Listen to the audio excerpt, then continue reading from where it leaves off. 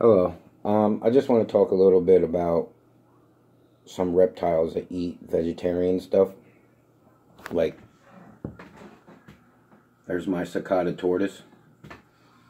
And I just want to let people know that iguanas and tortoises and certain animals that eat vegetarian stuff, if you feed them iceberg lettuce or lettuce, it can suffocate them.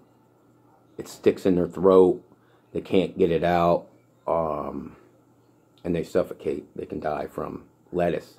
So a lot of people, that's why they kale or romaine lettuce or different kinds of lettuces that are not so, because you could take the iceberg lettuce and take a big sheet and you can stick it to the wall.